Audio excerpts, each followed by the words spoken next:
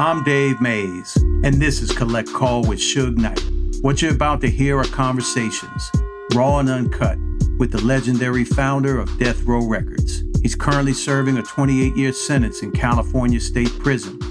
His honesty, vulnerability, and current state of mind will all be heard in this groundbreaking podcast series, featuring conversations with me and many other guests who have agreed to accept Suge's Collect Call. Suge will be putting periods to all question marks while answering everything hip-hop fans worldwide want to know. History will be made and documented in real time, each week on Collect Call with Suge Knight. Suge and I both want to hear from you, so if you have any questions or input, please be sure to contact us at Breakbeat Media, authentically hip-hop. Welcome to Collect Call with Suge Knight.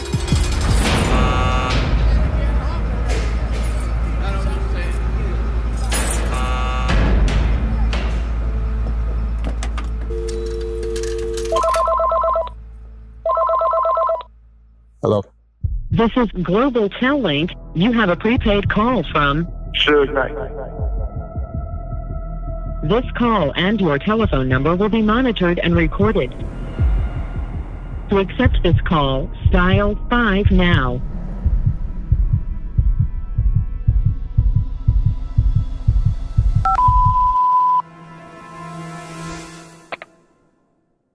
There's a couple things that came up since we put out these first couple of podcasts I want to run by you. So one of them with Deion Sanders, so our boy Nick Cannon called me. He told me that Deion had reached out to him after, you had brought that up on the interview we did there. And he told Nick, he said, it is true, that he was signed to Death Row Records, but he said that you got all your money back. Well, first, shout out to Nick. That's the homie. All right, Nick. Yes. Well, it's like this. Me and Deion is cool. We friends, but Deion, come on, Prime. You know the story now. Death Row was too black for you, so I walked you guys over and put out it a different way. I never got $1 back. Never. Even the guy who did some favors for you, I took care of him. I never got $1 back. Even, what's that commercial they be doing with the duck? What's the commercial, Dave? The insurance commercial? Yeah, man. I had to see that on every day. That's one of the songs we did on you, Prime. Remember? Must be the money. Okay, now. You know how we do it on this Uncut. Collect calls. Collect calls is a time to tell the truth. So therefore, either deduce the check, you pay me back, which we know is no check, or look out for the homie. By the way, happy early birthday to my daughter, Bailey. She got her birthday coming up next weekend. Go on, run that check to her. I already know.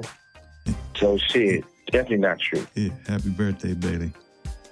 Listen, man, it's some kind of like some breaking news out here. I mean, the whole history of yourself and Puffy going back really to that night of our Source Awards together in '95, man. Yeah.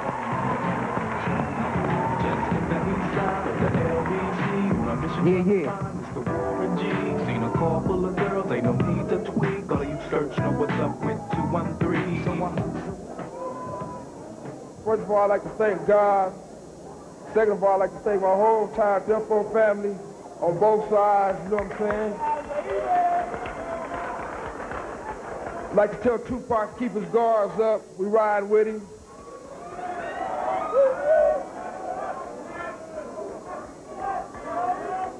And one other thing I'd like to say, any artist out there want to be an artist and want to stay a star, and don't want to have to worry about the executive producer trying to be all in the video, all on the record, dancing. Come to Death Row.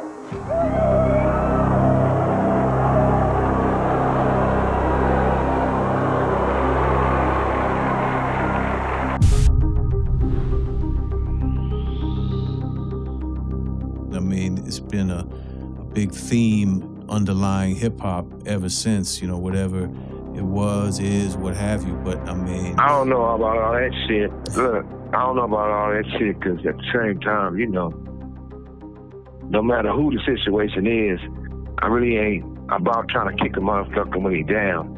yeah. But it's like this. For us with Puff, before I even jump on that situation, it's like the whole thing, even with the Keefe D shit. For 27 years, the family of Tupac Shakur has been waiting for justice. We are here today to announce the arrest of 60-year-old Dwayne Keith Davis, aka Keefe D, for the murder of Tupac Shakur. You know, I know a lot of people feel like I was saying like, free Keefe D. And they didn't understand why I said that. I think for one, was prison on nobody. And I say that no matter who it is. Two, in Keefe D situation, we know each other, we got history. He ain't built that type of way for us. One of those rah-rah type of niggas. Not saying that's good or bad, but it's like this. Hey, Keith, Metro Police. If any of this shit is true, and I ain't here to say what it is and what's not, he more safer in prison than he is on the street.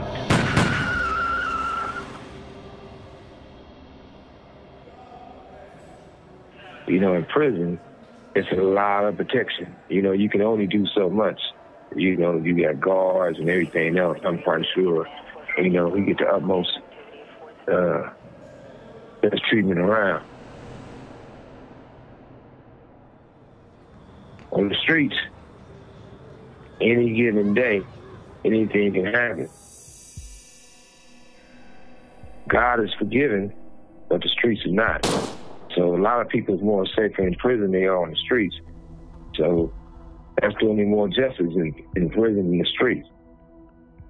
And, you know, I had guys that's real tight with from Spook Town and other places. A lot of people said some things about it costing their freedom, and they all know what it is. For us on his end. But for us, the Puffy situation. Some even speculated Combs was involved in Tupac's death. He denies that. You know, I really, really, really gotta have a real conversation with Snoop. And I know I got a bro named Jaime. He said he be coming to Mike. It's like Mike's show. He said Snoop just a prop, basically.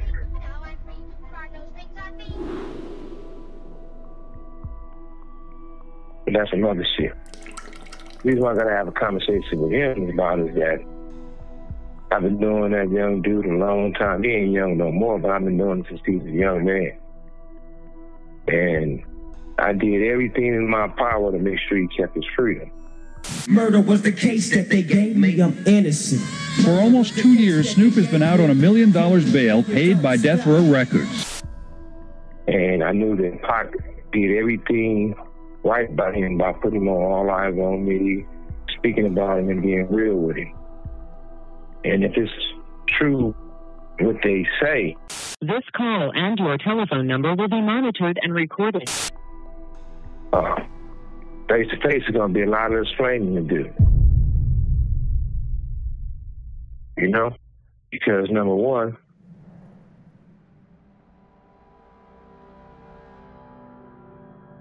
Warren did a thing where he was on a talking, whatever shit they be doing out there, and he said that Snoop had a radio. He was at Snoop house when the shit happened. I heard a horn, bing, bing, bing, honking in front of my house. I looked out the house and Snoop was outside in a white motherfucking Rolls Royce. Then he had this the next tail back then. Remember the motherfucker? Yeah. He had the motherfucker could go that whatever it was hitting him all the way from what was going on from Vegas. And then he started getting calls and shit, and they was telling him that Tupac got shot and da-da-da-da-da, this, that, and this. Only way you have a radio if you was at the fight with us and you had a security detail. Now, not having a security detail, what are you doing with the radio? Two, we always go to the fight together. We always go to the club together. even when they did that half-ass watered-down movie on Pac, and he said, "You gonna be at the fight?" and all that type of shit. So then all of a sudden, Warren says on this thing where they listen to the radio and they hear the gunshots. And basically somebody told them, "We got them," or "They got shot," or all this shit. So how would you know that, and why would you have a play-by-play on the radio? I kicked everybody out. Get the fuck out of here, everybody. Get out of here. And then he took off. That's when he went to Vegas to go see him. And that's when he went out there when he went to the hospital. But if I wouldn't have talked to him and got him to come over to my house, he probably would have been right there in the car with them. He said Snoop kicked him out, then he came to the hospital. Snoop never came to the hospital, period. Then, Dash was on some other shit. I really hate bringing up Dash because I take mental health serious, and I know he got mental problems, but Dash was on a situation saying that Snoop told him they can't go to the fight, can't go to the club, can't go to Vegas. It's going to fuck shit up because something's going to happen, basically. Were you in Vegas? No, we heard about it because they was trying to get us to go to Vegas. And we was like, Dog Pound, we was really on our fuck Death Row shit, really.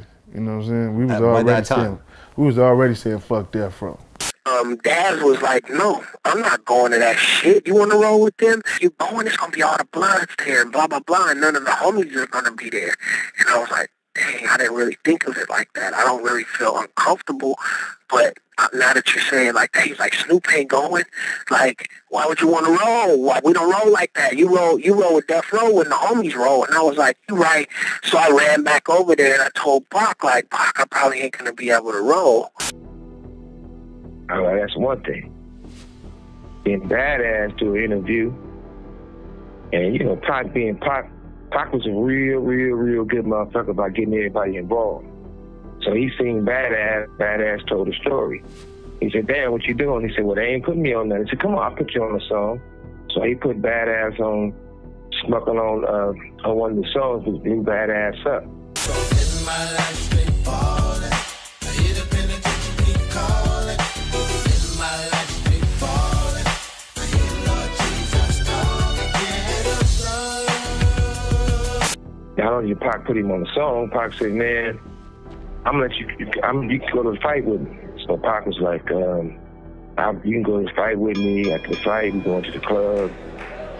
He said that Daz told him, "Well, you can't go. Something's gonna happen. Basically, Pac or me, whoever.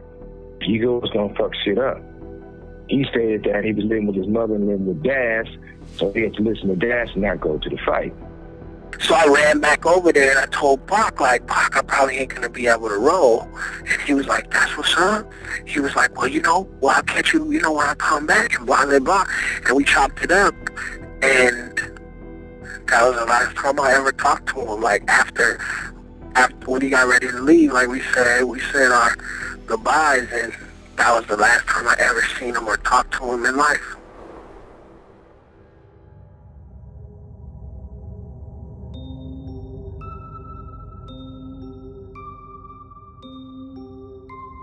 Now, if all these people knew what was going on in the situation, nobody never commented to tell anybody that.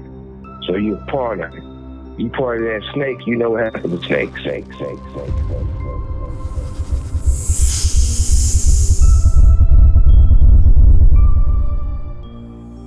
So the other situation is that even after this shit, a motherfucker was with Keefe D, according to Keefe D and everybody else, and everybody know this, street know this, I was locked up.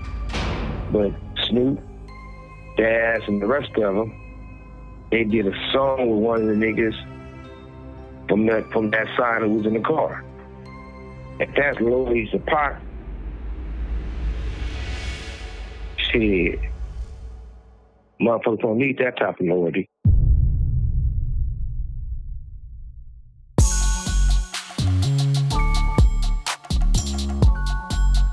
Who was it? And that's like the shit. Who did they do the song with? What you mean, who was it? Who did the compilation? The person who did the compilation was that nigga Dre, or whatever his name is. Well, you know, he ain't here, but that's that. But like I said before, if Keefe D tells the truth, if all the other shit makes sense, what is the problem? And then when you even look at the other situation, why would Frank make up a lie and says when we was going to MGM, Orlando tried to take Pac's chain? He said that to the police, and then I heard he went to the grand jury and changed and said he lied. He said a security person told him to lie. Why? Or why would people turn around and say that my 2 or 3-year-old daughter, she probably been 3 at the time, was basically going to be with me at the fight, at the club, and go ride the wave on this that I bought, and somebody else said they bought them too. I don't buy shit with nobody but myself. Security don't buy shit with me. But that's a lie. So when you look at all these things, and you look at all these people who do these other interviews, and they shoot themselves in the foot, they can't go back and erase it. So when you look at all those facts, and you turn around and say, why is all these different stories about one incident? But the thing about it is like this. In 30 years, this incident, they use this incident against me to try to run me. So what I mean by that, they put the narrative out there that I had Pac killed. Even though I got a bullet inching in my skull still today.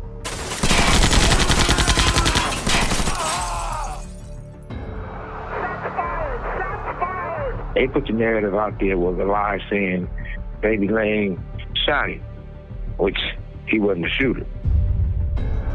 Then they put it out there where it cost me $200 million on one deal, another $100-something million on another deal. And what I mean by that, what I did for the NCA before they was Universal, all that stuff, I brought billions of dollars to these people. They turned around, Pac started off in Interscope. They turned around and used the media to beat me out my bread. This call and your telephone number will be monitored and recorded. Bumped me out my company and my freedom. And what I mean by that, the first time I went to court and they sent me to prison, their whole thing was Tupac is everybody's favorite rapper, which is true. He in the car with me, and I had him killed. Suspects or motive in the murder of rapper and actor Tupac Shakur. So that gives them the reason that railroad me and send me to prison and nobody say nothing about it. This case I'm in here for now, the first thing the DA said was Tupac, and asked the judge, anybody, do you know Tupac? Who don't know Tupac? They said, yeah. Well, Tupac was in the car with him, he ended up dead, like I had something to do with it.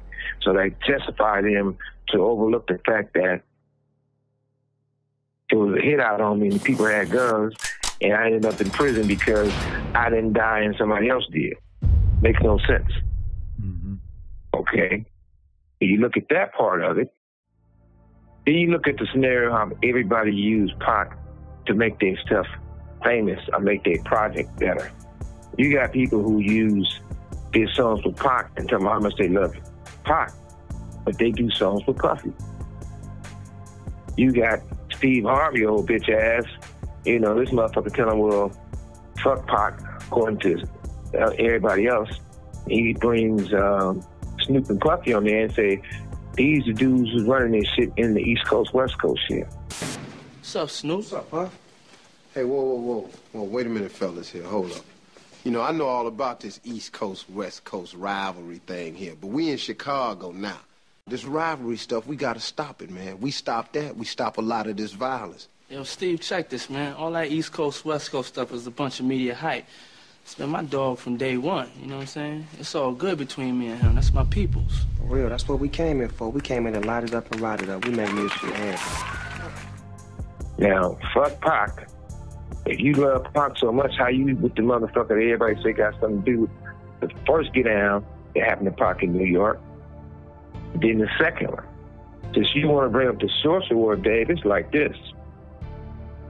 The minute Pizza kept calling me And if it weren't for Keisha, trust me, me and Pac wouldn't have had a conversation. Keisha been got her cigars. Keisha kept calling and calling and calling until she talked to me. So, regardless of war, hell yeah, definitely. Keisha's part of history. It wouldn't have been, Pac didn't reach out to nobody else. Everybody said they would have bailed him out, they would have did this. All that's a lie. I couldn't even take credit for that. It was Keisha. So, Keisha made that happen, I made everything else happen. But the minute I talked to Pac and I started fucking with Pac, he told me what happened between in the studio, who was behind it, he felt and this and that. So I ain't shit watered down the fake about me. You know, I am who I am. I don't gotta be a motherfucker who had a different job or did different things besides what I do. All the people who doing these podcasts and talking, they tell us some of the stories about me to make themselves famous. If you really want to get famous, don't make up no stories. Wait till I'm there and get in my motherfucking face and express yourself, no matter who you are. But back to the situation with Pac.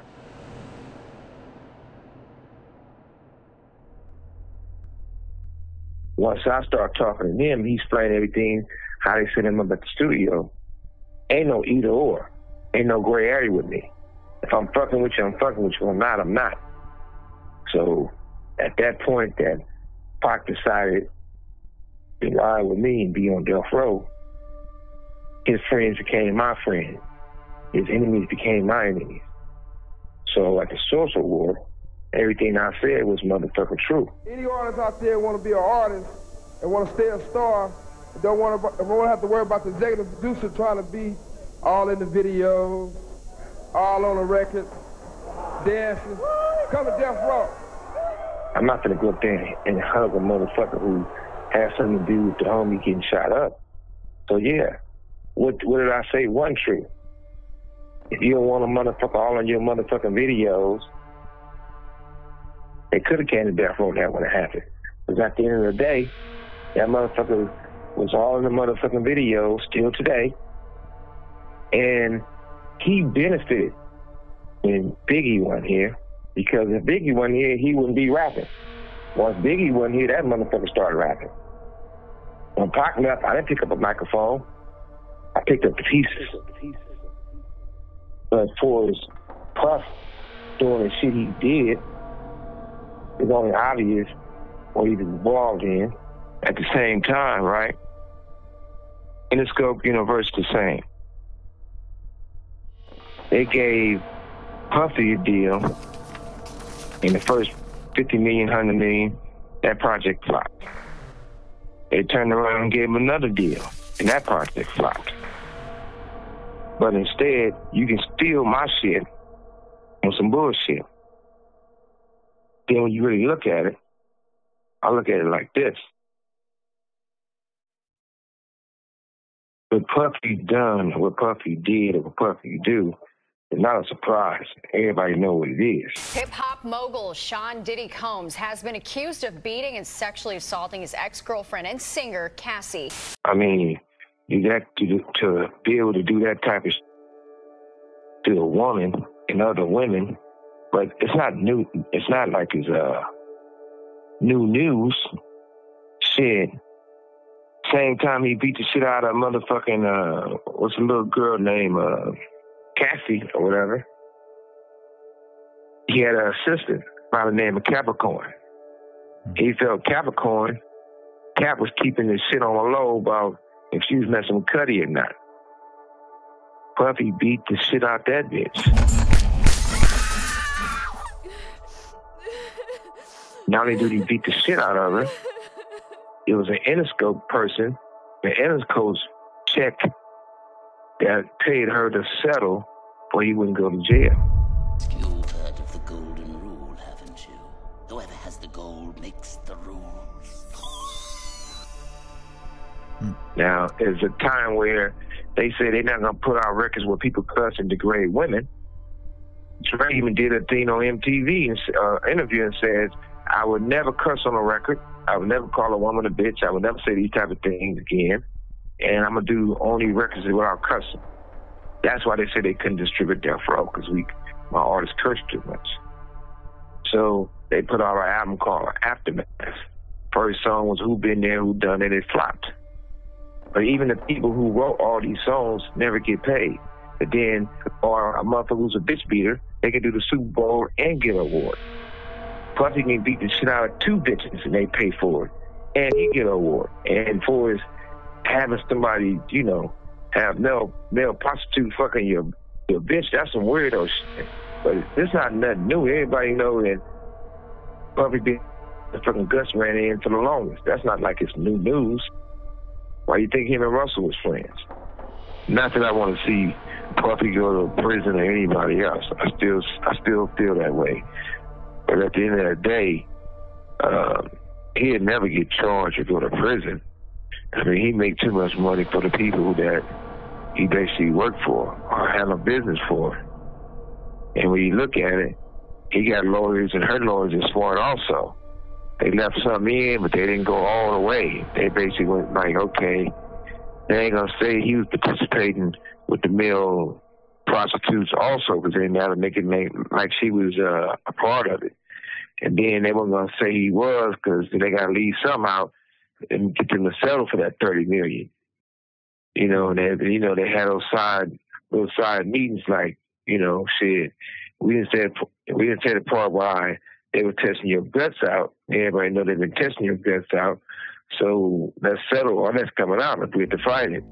So I'm quite sure they're going to settle like ASAP.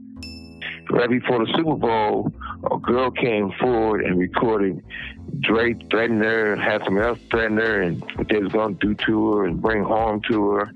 A lawyer got it. At one time, Dre wasn't talking to Mike. Mike got it from the lawyer, took it to Dre.